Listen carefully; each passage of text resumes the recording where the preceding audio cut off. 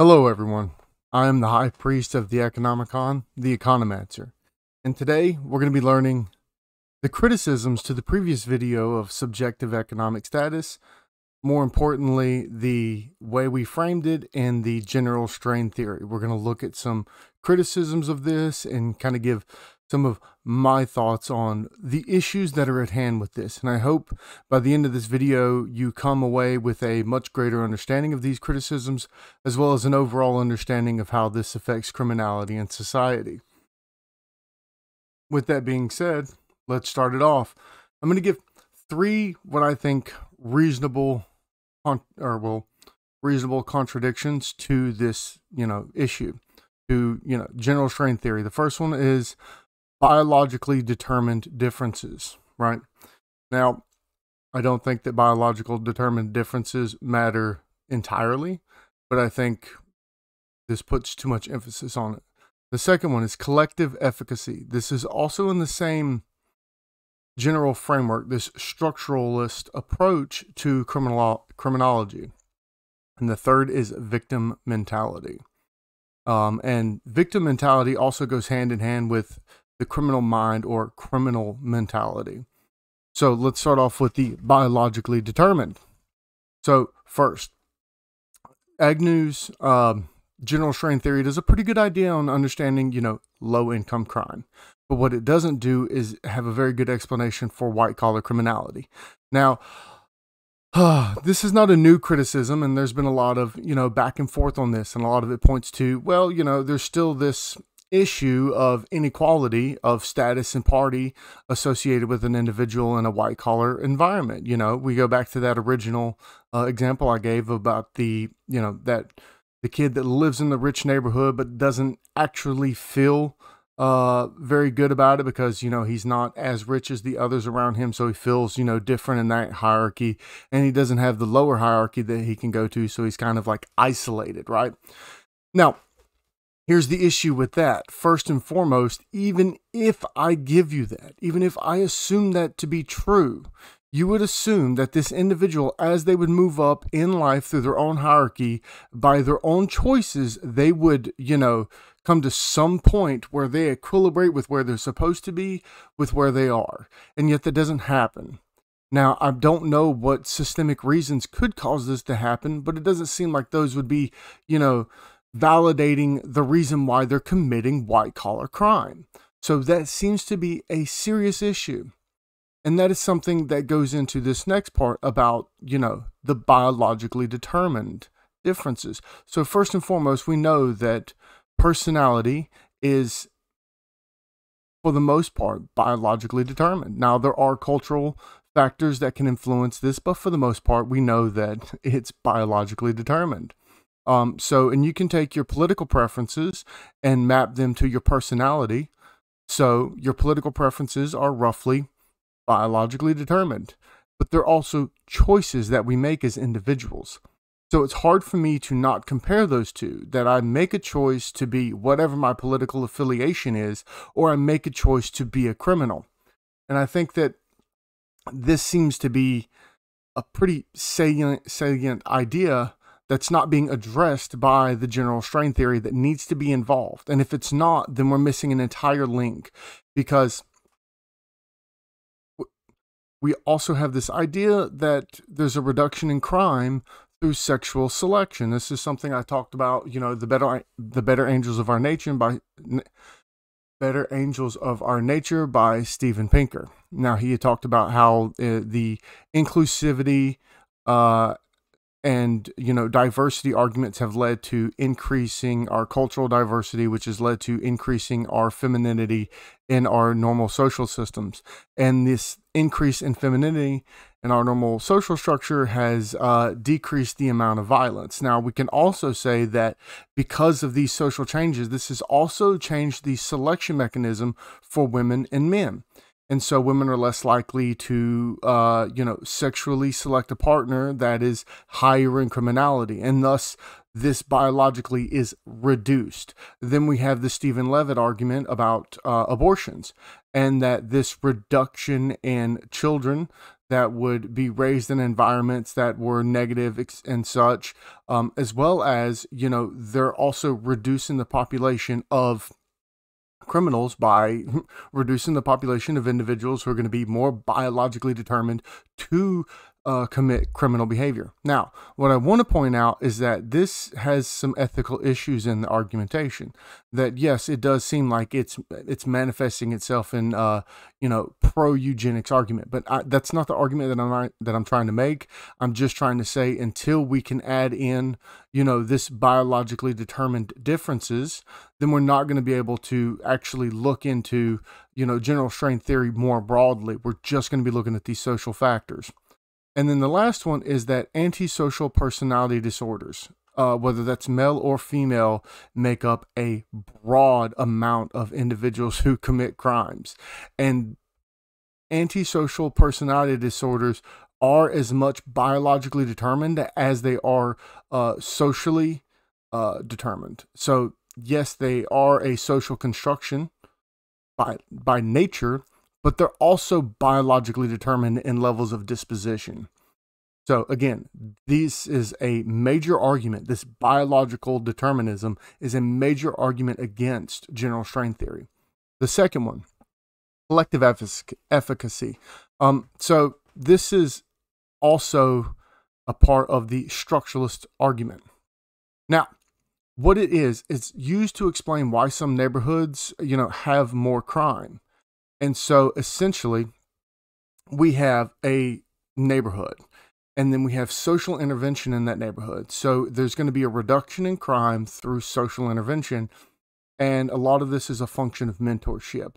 This is also a grand argument for why, the attack on masculinity isn't necessarily a good thing, because male mentorship significantly declines criminal behavior.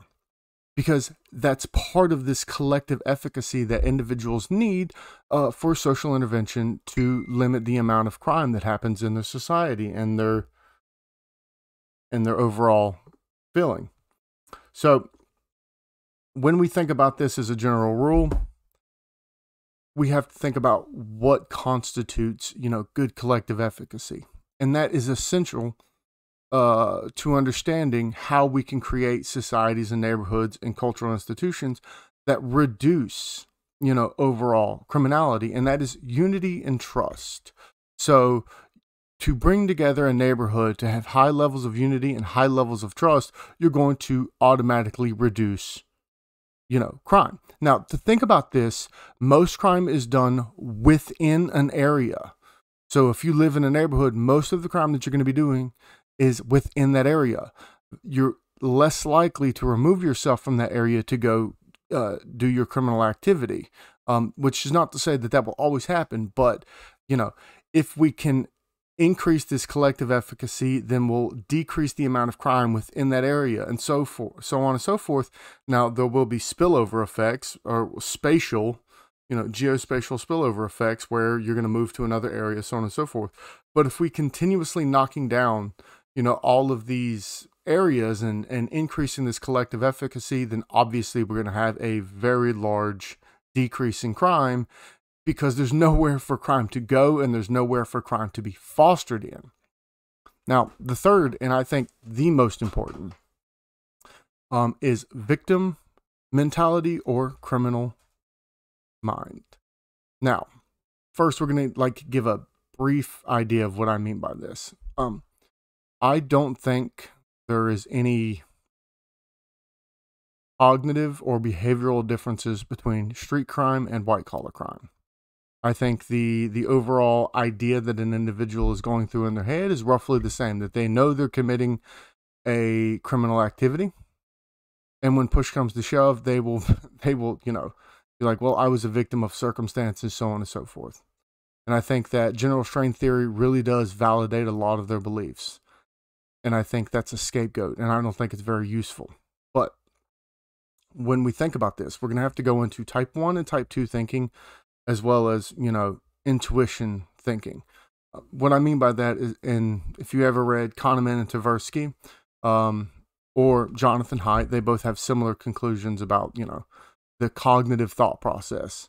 Tversky and Kahneman have type 1 and type 2. Type 1 is, those are the heuristics that we use, the biases that we use that help us interact with society without having to have a high cognitive load. So they're automatic almost. And then type 2 is times that we sit down and think about the actions, the consequences, and so on and so forth. And the intuition model used by Jonathan Haidt is something like, he puts it as the intuition is the elephant, and then you have the rider is the person trying to make the decision. So the elephant is just going to go over wherever it wants, because the person riding it, you're going to have to beat that elephant really, really hard to get it to move anywhere. And so you're going to be, under the force of your intuition more so than you are under the force of your own actual cognitive capacity. And so essentially what both of these put together is that, like, the criminal mind, the criminal intent behind what's going on is already nested inside of you. So your automatic action is to act out in this negative way. And so if we think about that, this goes back to that antisocial personality traits and stuff like that. That's your natural. You, after the fact, will have what's called post hoc justifications or post hoc rationalizations to why this happened. You'd be like, well, I was a victim. And so if we remove the post hoc justification argument from general strain theory and say, no, that's not the reason why, you were already possessed in doing this, whether it was ideological possession or whether it was monetary possession, any of these things were already built into you or into your cognitive processes prior to the thing happening. So we've removed that, and we're going to hear less of that. So as long as we validate it, it's going to happen more in almost a self-fulfilling prophecy. Another thing to think about is, when it comes to this victim mentality, is causative pressures of peer groups, right? We hear a lot of that. I'm a victim of my circumstance. In my neighborhood, this is the only people that I had to hang out with. That's not true.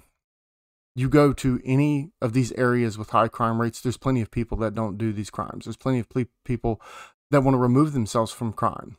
And they actually isolate themselves from the criminals. Why didn't you? That's a choice. You made that choice. Now, it may be a choice under, I guess, exigent circumstances. I don't necessarily seem to buy that argument, but it is a choice. You chose to do this. Why you chose to do that? Well, that's up in the air. There may be motivating factors, but I think at the end of the day, most of the motivating factors that you're going to point out are going to be also post hoc justifications for your bad behavior. And so this is something as society we have to think. Stop blaming peer groups, because it's just the collection of all the people that want to make the choice to do these bad things. It's not that, someone's older or younger. These individuals are choosing to act this way, and society has to recognize that this is a choice that people are making. Last is kind of this idea that we're looking for an easy way to answer the question on what causes crime. And anytime you look for something as an easy answer, all you're doing in your brilliant mind trying to, brighten this idea, to have this bright idea, this bright light that shines a spot on, this negative aspect. And look, it's so simple. It's just this. We can fix it real easy. I think that's a problem. Because nothing in life is simple. Everything is complex. Everything is hard. And by looking at this, very simplistic model, all the real or underlying issues that are involved, this complexity, whether it's, the biological determinism, the collective efficacy, this victim mentality, all of this gets, just left in the dust, because criminal behavior, criminal intent, at the end of the day, isn't a collective issue. It's an individual issue. There may be collective issues that are not being taken into account on some criminals, but at the end of the day, it's an individual issue. It's an individual choice, and we have to treat this that way. Once we move into, collectivizing crime and stuff like that, we're really getting away from the central tenet of, criminal justice, because that matters here when we're looking at this. And really, I guess the last and not an exact criticism, but an overall criticism of many aspects of criminological theory, economic theory, and stuff like that. The question should not be what causes criminality. The question should be let me try to think of this. The question should be, why aren't we all criminals? And then build on that, rather than what causes criminality. Why aren't we all criminals? What causes growth, or what doesn't cause economic growth? Why is there economic growth? Why do countries grow? Asking the right questions matters here. Everyone has the incentive to be a criminal. Everyone in their own right probably is a criminal. But why isn't it that it's this large issue that society has to deal with, to the extent that we don't have unity, that we don't have trust? So I think we're asking the wrong question here on what causes criminal behavior, what causes criminality. The real question is why aren't we all criminals? So let me take a step back. Let's do a brief overview of everything to make sure everyone's got a good idea. The three arguments against, Agnew's general strain theory is that a big portion of this is biologically determined. Collective efficacy matters in this regard. It's from the same school, roughly, the structuralist approach to criminology, and it has better understanding of the issues at hand when it comes to, collective criminal behavior and how that affects the individual. And the last is victim mentality, and how we kind of give post hoc justifications for criminals through this general strain theory, and how that doesn't help us as a society actually label down and figure out what is criminality. And then last, we're asking the wrong questions. Now, I am more than willing to be proved wrong on any one of these cases, and I hope that you bring them. I think all of these are very strong criticisms of general strain theory. I think many of them are brought by clinicians, such as Dr. Samenow. He was a clinical psychologist who wrote a lot on criminal behavior. He's very influential on me. I would go see his blog. It's samenow.com. As well as, there's a few others. Stephen Levitt. Freakonomics is a great book, especially for people introducing themselves into economics, as well as, trying to get an understanding of behavioral economics. Thinking Fast and Slow by Daniel Kahneman and Tversky.